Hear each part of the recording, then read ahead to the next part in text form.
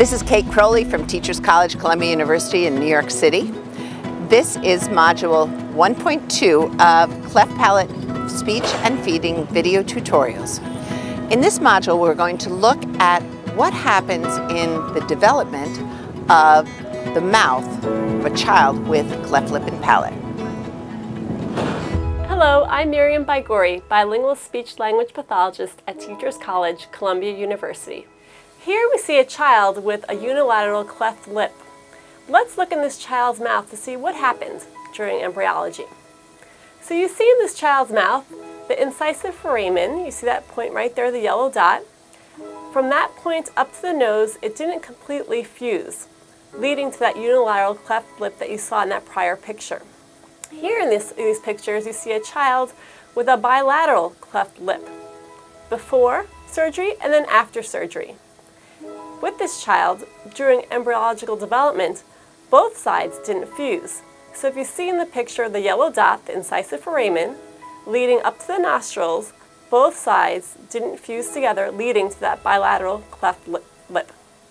Here in this picture, you see that there's a bilateral cleft lip and palate. So the whole area didn't fuse during embryology. The lips didn't fuse together, the palate didn't fuse together, and the uvula also didn't fuse together. Because it didn't fuse together, you see the premaxilla that protrudes upward, because there's no area for that to fuse to hold on to, so it moves up.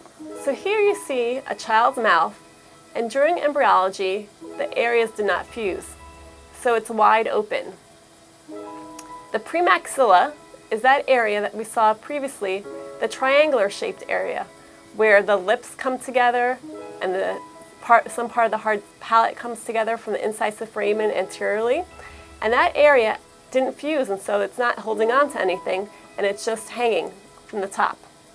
That area is also an area where teeth grow in.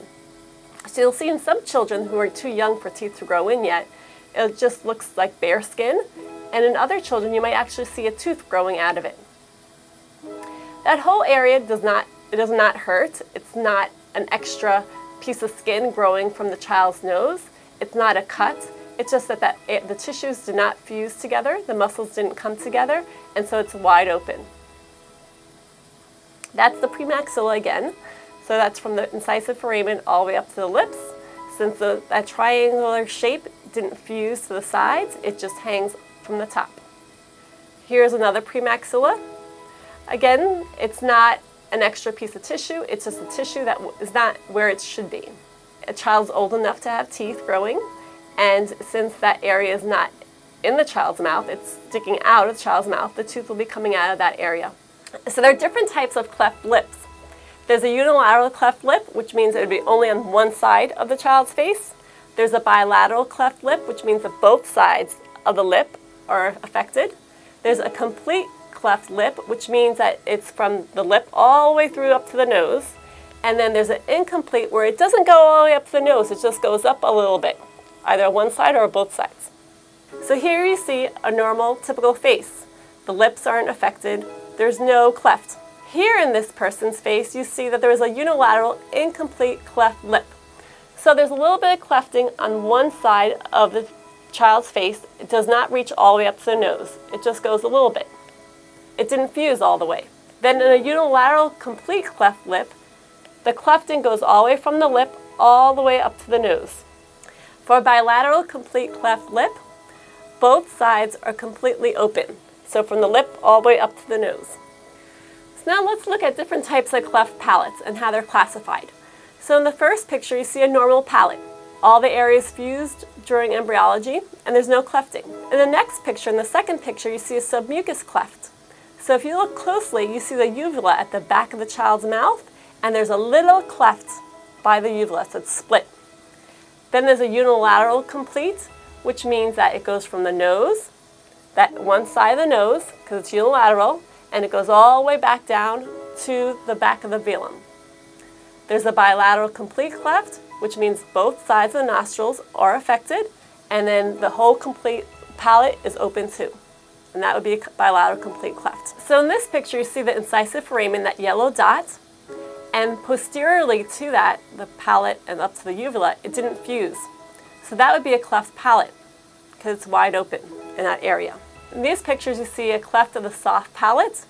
So in that area, the part of the velum, the uvula, it didn't close, and so it's open.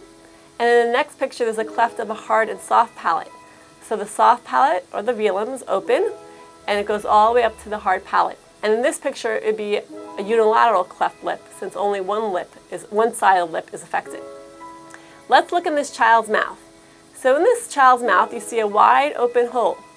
The child has a cleft palate. If you look a little further up, you can see that the nose, the opening of the nose, is a little flattened, and there might be a little scar there above the child's lip. So it looks like there was probably also a unilateral cleft lip, but that was repaired. So in this picture, you don't see the opening of the lip, we just see the opening of the palate because that part has not been repaired yet. In this child's mouth, we see the same. We see a big open hole in the child's mouth, a cleft palate, and it also looks like this child had a cleft lip because you see one nostril is affected and you see a little bit of scarring from the surgery of the cleft lip. This child has a wide open hole, also a cleft palate, awaiting for surgery.